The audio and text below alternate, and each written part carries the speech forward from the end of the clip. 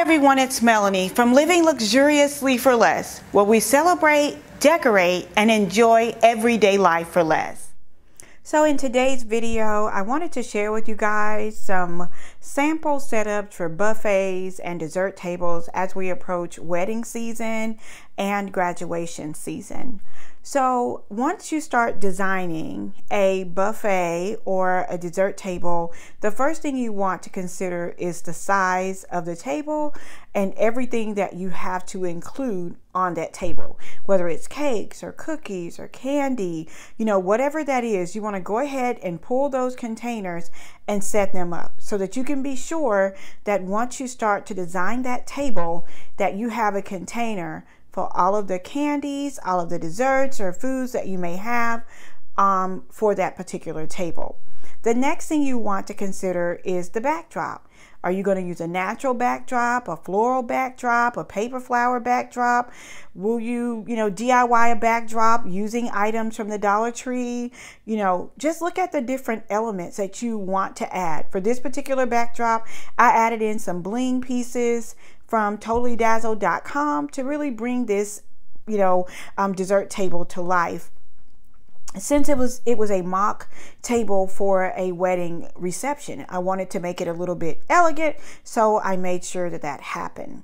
The next thing that you want to consider is the containers that you're using. You want them to match with each other, or you want them to coordinate with each other. So on the white, since I had the bling around the cake pedestals and dessert pedestals, I wanted to bring that bling also in the backdrop. And then I also made sure that the cookie stands were white as well. Now when you're designing for a food backdrop, you want to make sure you start off your desserts, your area with the plates or the napkins, and then you want to go on from there. Now, the next thing I want to consider or talk about is when you're designing your dessert area, you want to see if it's going to be the focal point of the room and you want to also make sure that it coordinates with the rest of the decor. Now, when I first started out doing dessert tables, I used to do full tables and tablescapes and things of that nature. But as I progressed on, I realized that I wanted to, just add different functionality. So in this one, I used 3 columns from the Hobby Lobby. And these columns were relatively inexpensive. They blended well with the decor that I used on the table. As you guys can see here, these are the very popular lemon plates that were once at the Dollar Tree.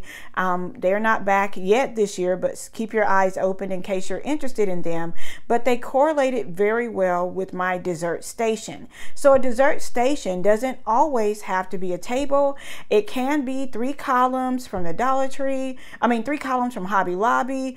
It could be, in front of a balloon backdrop. The possibilities are really limitless. So you just want to kind of think about what you want that section to look like overall, and then put in those, added elements to bring it all together. So if you're doing like a small cake or cake pops, you don't need a full table. It will make the table look empty. You can just use the columns and then use that small dessert station as your focal point for the party or for the event. And in this case, it turned out exceptionally well because it was hot outside. We didn't want it to melt. So we were able to set these things up quickly right before the party started. And then we did not have to worry about the cake and cupcakes melting as the party carried on. Now, when you're planning let's say a graduation party, and all of your food is going to go on one table, I recommend putting your desserts in the center of the table and then your hot food and your cold foods on either side of it, because your desserts in that point can focus double serve as a focal point or a centerpiece for your dessert table. So that's exactly what I did when I decorated this graduation party on last year. I used the desserts for the focal point, and it kind of blended with the centerpieces and the setup for the remaining of the party for the graduation. So if you guys have a senior graduating this year, I have a complete playlist that has all of my graduation party ideas and setup to help you get through this graduation season. You just want to make sure that you keep it very simple and adhere to all COVID guidelines. Now, speaking of COVID guidelines, when you're setting up a buffet for a wedding, you want to make sure that you adhere to those guidelines, but also keep it beautiful. Buffets for weddings can be beautiful. The first thing you want to start out with are your cold foods, and then as you move down the line, you can move down the line with your hot foods. Now, some people do hot and then cold, but I prefer to do all the cold things and then end up with the hot things, but it's just a matter of preference, I guess.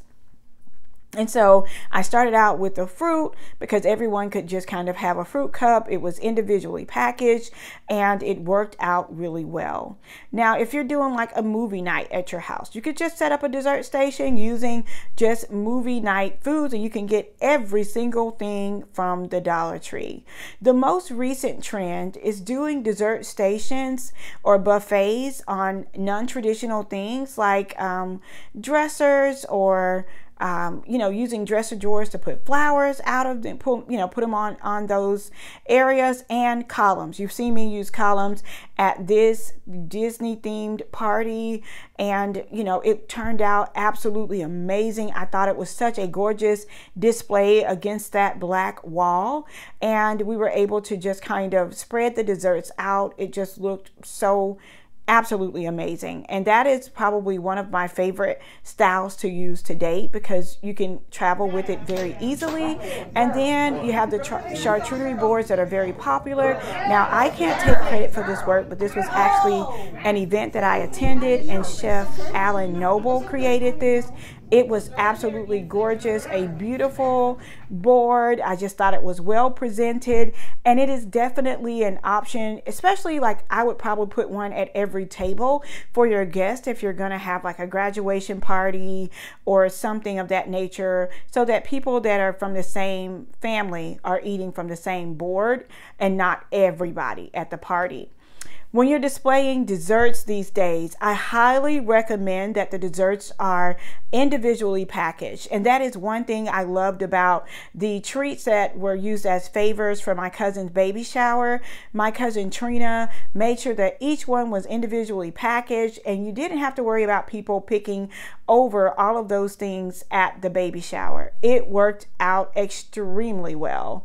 Now, this is the centerpiece from my cousin's baby shower, but right to the left of that was the dessert station. And I, again, used the columns because I love the circles. I loved, that it just kind of blended with the centerpiece that was also a circle, and their sweetheart table that was also a circle. So just kind of step out of the box when it comes to what you're going to use for your dessert station. You're just not limited to a square table or round table anymore. Look at different columns and things like that, especially with it being summertime.